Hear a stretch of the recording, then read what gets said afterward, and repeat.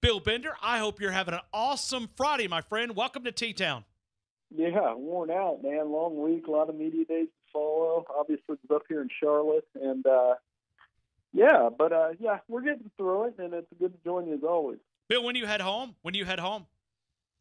This weekend, Sunday I'll be flying back. We're doing some office time today, and putting in a little time with the higher ups, and then going from there. But it was quite a week. I think obviously you guys had a lot to talk about down there in Hoover, and there was quite a bit going on here in Charlotte, and obviously the back and forth between two certain schools. Yeah, what did you take from that? I mean, Clemson obviously responding to Alabama. We spent a lot of time talking about yesterday between players and Nick Saban. Well, what's your opinion of what's happening back and forth with these two heavyweights? I thought the jabs were kind of funny. I don't know. If we're being honest, look, Georgia isn't better than Clemson, and Notre Dame certainly isn't better than Alabama. I think it's a little bit of showmanship between both schools that have kind of split the series here. I did think, Dabo's overall message was about moving on, and I thought Nick Saban's message was a little more about looking back, and there's a danger in that. Now, on one end, it worked last time that he used that to motivate his team and fuel his team, but I think, Alabama's got to move on and move on to Duke and try to get another swing at it. Clemson's really good, and so is Alabama, and I've read Joe Goodman's column down there, and I know people will have feelings about that, but it went pretty hard. But Goodman was right. I mean, right now Clemson is the king, and it's on Alabama to reclaim the throne.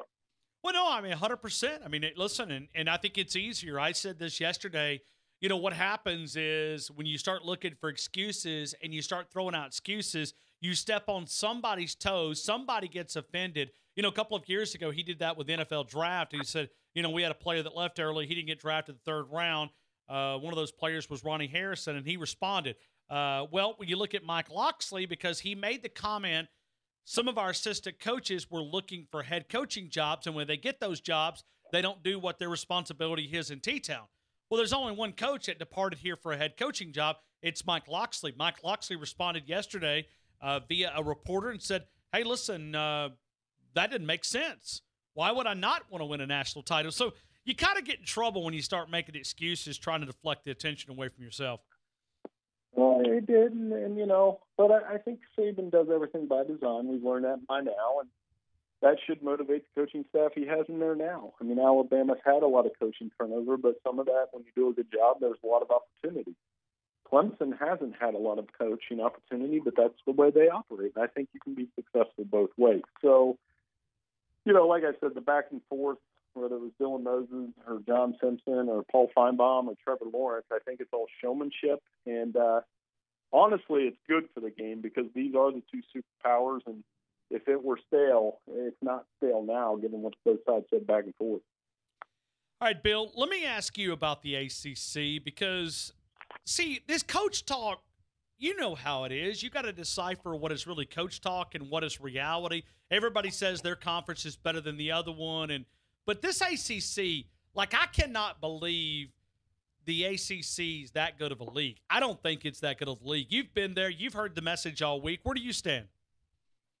I think the ACC is a solid conference. It's not as deep as the SEC in terms of what you have to go through every week. I mean, the Coastal, for example, there are a lot of good teams, but there are a lot of good teams that will play in second-tier bowls and sometimes third-tier bowls.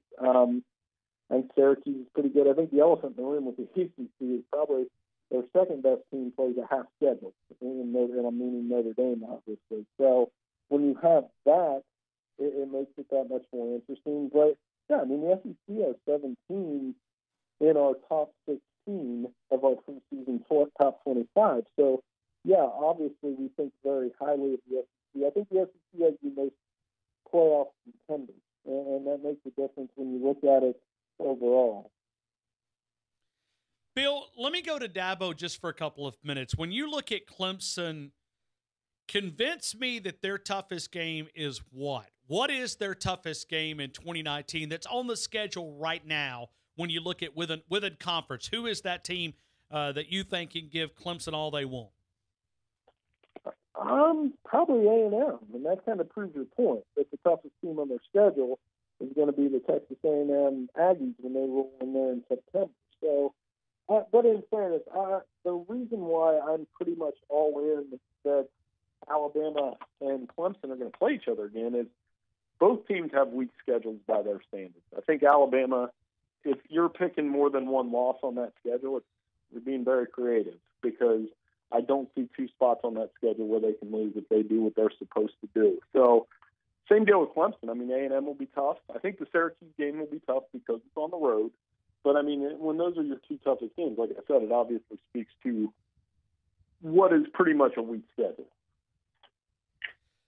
Bill, let me go to Jim Harbaugh. Jim Harbaugh, always entertaining when you talk about getting him in front of a mic.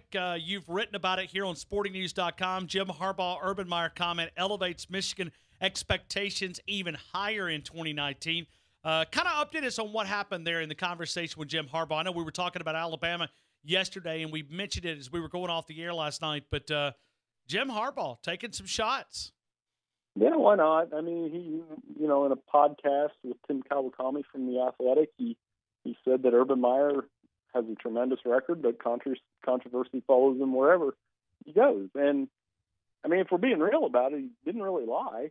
So it's kind of a factual opinion, I guess, of sorts. But it's also one that, rings of they went 0-4 against the Buckeyes with Meyer, and now you're seeing it kind of seems like sour grapes in some ways. So you can look at it both ways. But Harbaugh, very calculated, very confident. Michigan picked to win the Big Ten this year. And, now that he's said the things that he said, I think it increases the pressure for them to actually go out and do that. All right, so let's take you to the Big Ten for just a couple of minutes. Let me ask you about the Buckeyes for a couple of minutes. When you look at them, are they vulnerable this year under Ryan Day? I don't think they're vulnerable at all. They're going to be very talented. It'll depend on Justin Fields. He's going to have to earn the starting job. I thought, whereas Harbaugh created the headlines, Ryan Day kind of went about his business. And that's what he's going to do. He's a very business-like coach, very affable guy, offensive-minded, and that showed last year with the work he did with Dwayne Haskins. And, he'll have to be tested in the big games. And those pile up over the years. You got to be tested. And they'll play Nebraska and Northwestern and Penn State and Michigan State. So they'll have plenty of opportunities on that schedule to kind of earn his big game credentials. But everything else Ryan Day has done to this point, from recruiting to kind of smoothing over a controversial season last season, has been, top shelf as far as I'm concerned. Hey, Bill, final question. SportingNews.com, National College Football Analyst. It's Bill Bender92 on the Twitter account. Bill Bender92, Bill Bender92. Connect with him there. Follow him. You can find him all over the place. SportingNews.com. He does a lot of different radio shows throughout the country. I want to ask you just for a couple of minutes here. Everybody's trying to make the claim that Georgia has tightened the gap. Okay, for one, this is the way I look at it. I think the gap is still there. I think it's significant between Alabama and Georgia. Have they closed the gap? Okay, I'll buy a little bit, but I'm not buying that Georgia's the next heavyweight. I think they've taken advantage of an SEC East that's been down. I think Florida's coming. I think Dan Mullen is a much better coach than Kirby Smart. If he can do at Mississippi State or do at Florida what he did at Mississippi State, they're going to be in Atlanta quicker, I think. I like Dan Mullen as a coach. What do you think about Georgia? Have they closed the gap? A lot of talent, and they're going to be good up front. I don't know. To close the gap, you got to win one. And I saw, you and Drew DeArmond, obviously friends of mine and guys I've talked to a lot on the radio, had an interesting podcast comment there about the VHS tapes, and I thought that was funny. But I think Georgia's getting closer, but each year that you don't win a national championship when you're close, it starts to take a psychological toll. So this is a big year for Jake Fromm. This is a big year for that offensive line and Kirby Smart. And they've proven they can play Alabama into the fourth quarter. So as far as a gap, I think the only way you close that gap at this point is you win the game, and they've got to prove they can do that. Bill Bender, I appreciate everything that you're able to do. Always willing to say yes, yes, yes. I'll come on in Tuscaloosa. SportingNews.com, the hardest working guy that we know on the national level, and I appreciate you, man. Safe travels back to home, and hopefully you enjoy a little bit of Charlotte. Get you some good, barbecue, some good food over there, and then make the trip back to Ohio, man. I will. Thank you so much, Ryan, and I appreciate all you guys do for me in T-Town. And, I saw your countdown. We're going to be here soon, and talk to you again soon. Thank you, Bill. Have a great one, man. Appreciate you.